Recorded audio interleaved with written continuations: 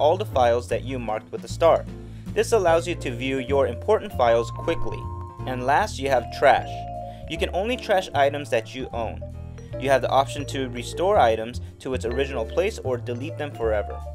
You can also search for your documents, images, and other items by typing a word or phrase using the search box at the top.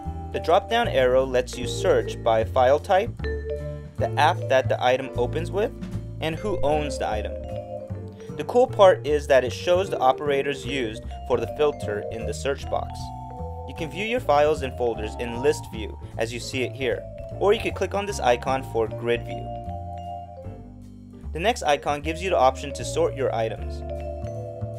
After selecting on a file and folder, the view detail icon lets you see the activity of your item and its details.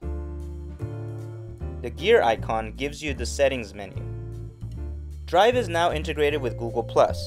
When you click on your name with the plus sign, you will be sent to your Google+ profile page.